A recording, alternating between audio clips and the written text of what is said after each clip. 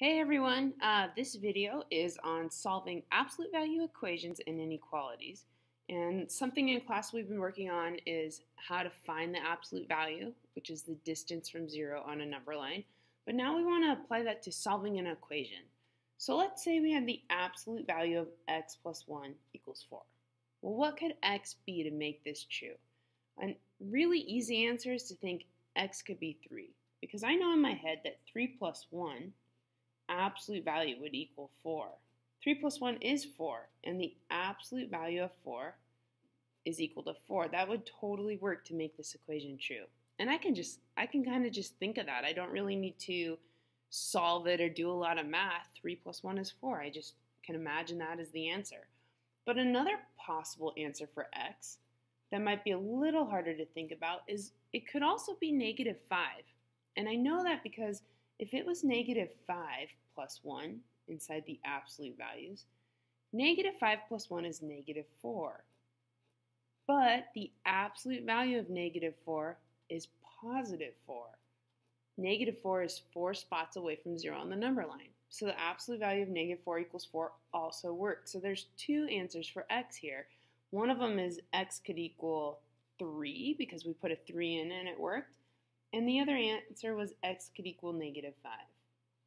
And we want a way to find these two answers to solve for x that doesn't require you to sit here and kind of guess in your head. We want some steps that we can follow, because these equations are going to get much harder, so we're going to need some steps so you're not just sitting here trying to figure it out.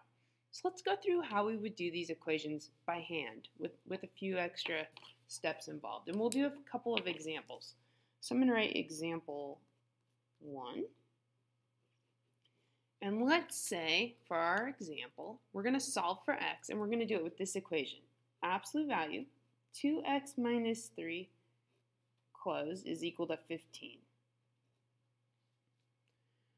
Okay, well that means that inside this absolute value, I can either have a positive 15 or a negative 15 to make this true. So what I'm going to do is split this problem up into two options.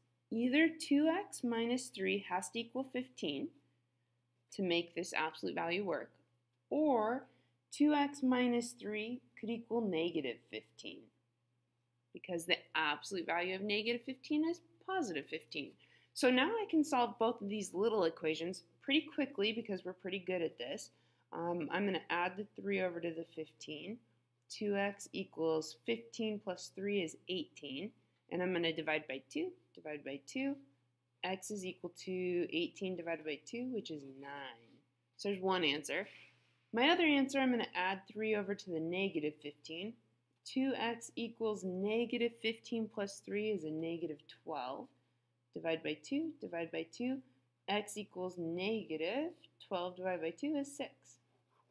And there's my two possible answers for x. So just split the problem up, which is easy to do, but I got to point a couple of things out. Sometimes you have to do a little bit more work before you split the problem up.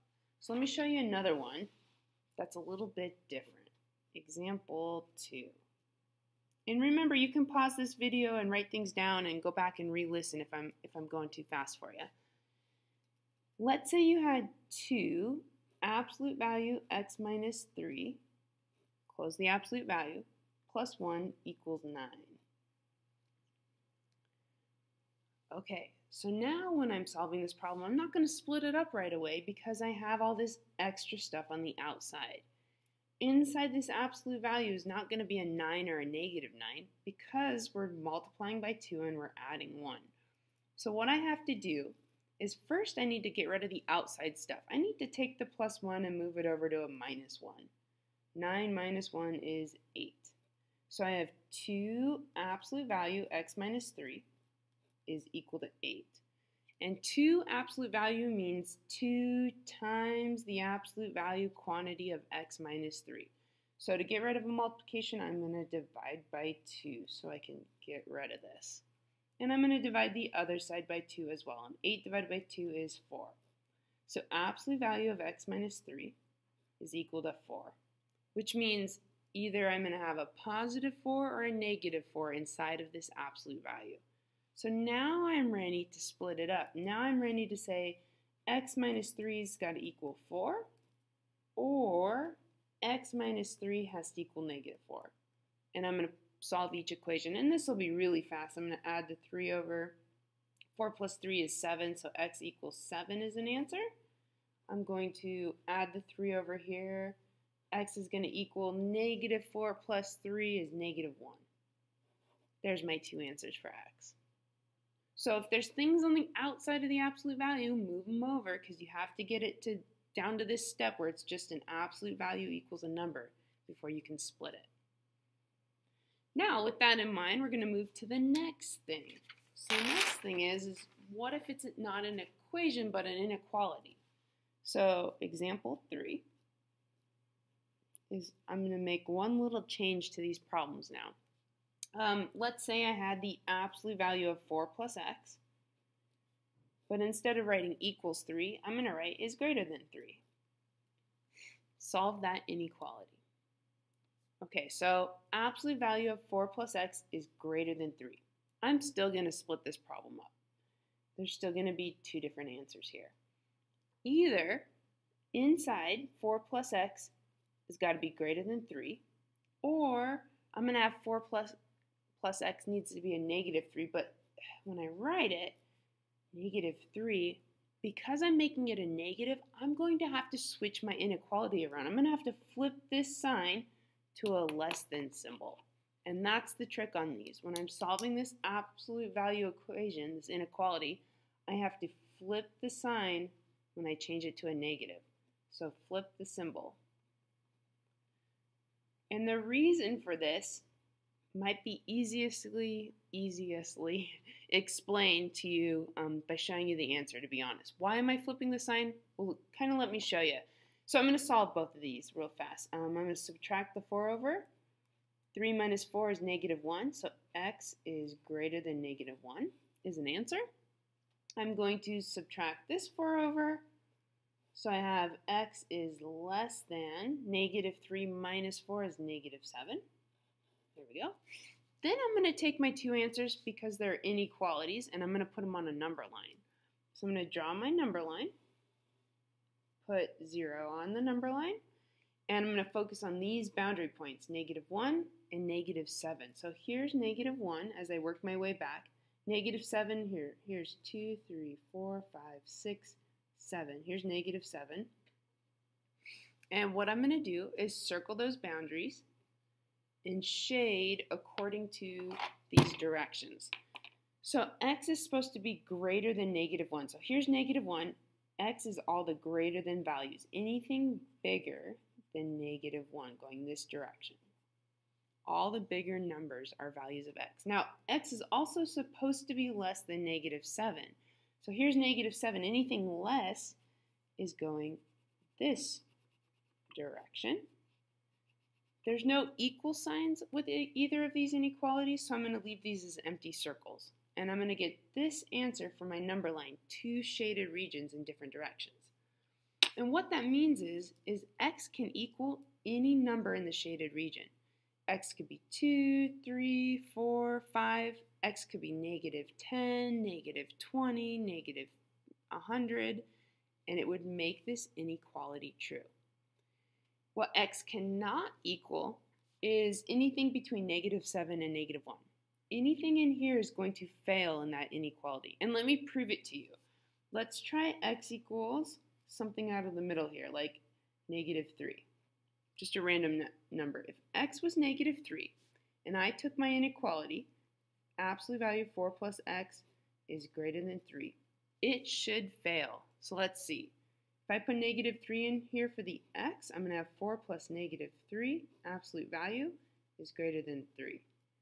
4 plus negative 3 is 1, absolute value is greater than 3, and the absolute value of 1 is 1. Is 1 greater than 3? No, it's not. This one fails.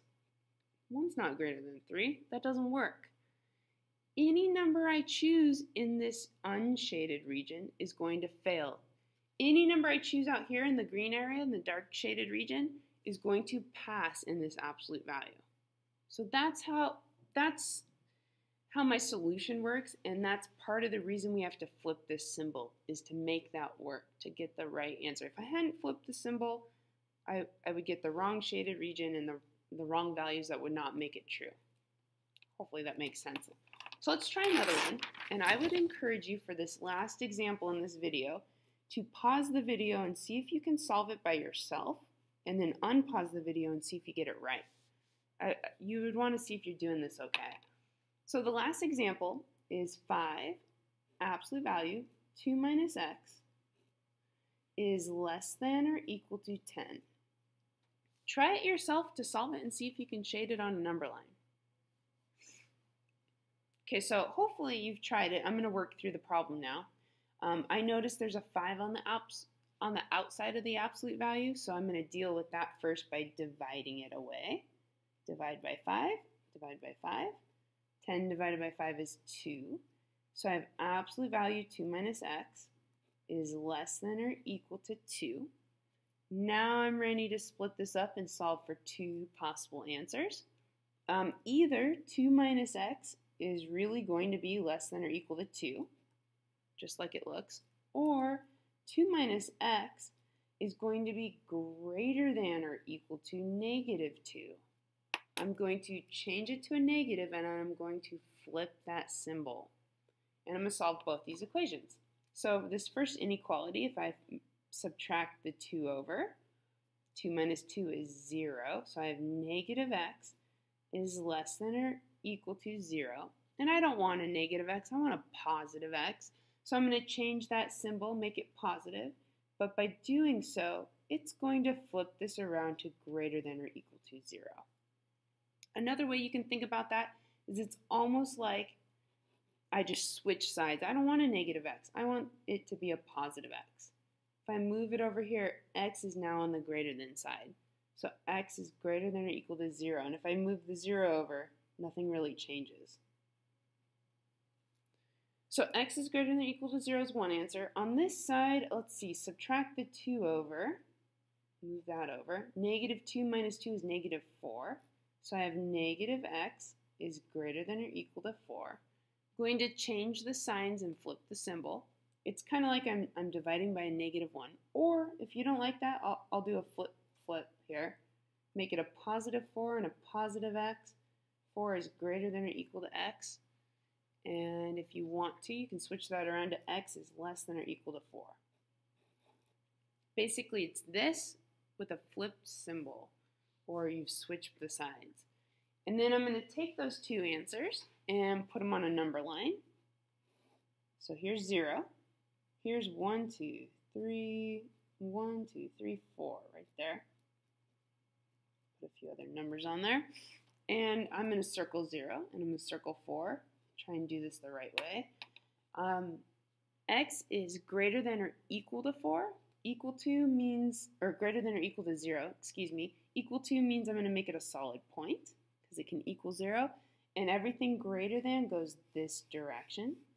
So these are all the greater than values. X is less than or equal to 4 means that 4 is going to also be a solid point. So I'm going to make 4 nice and dark and solid, although I've already shaded it once. And less than 4 means I'm going to be going, less than 4 means I'm going to go this way. I'm going to try and use a different color here. I'll use orange on top of my green here. So less than 4 means all of these values. And it appears that the entire number line is shaded, but really I'm looking for the overlap. Where did I shade 2 times? And that would be the region between 0 and 4, right here. That's the dark shaded region. So the answer for x is it can be anything between 0 and 4. Anything between 0 and 4 will make that absolute value true. All of the answers outside of 0 and 4 are going to fail in the inequality. So the answer is one of these sandwich problems where it's only between 0 and 4. And you can write your final answer like this if you feel like it. You can say, oh, okay, x is sandwiched between 0 and 4. It's greater than or equal to 0. It's less than or equal to 4. My final answer looks like that. And if you really wanted to, on that last example we did, on example 3, where we got these two answers, -1 and -7, you could write it like this. You could say, okay, x in -7 and -1. We'll write it like a sandwich problem. Looks like x was less than -7, so I'm going to put it like this. And x was greater than -1, so I'm going to make it like that. There's my inequality answer. You can sandwich it together.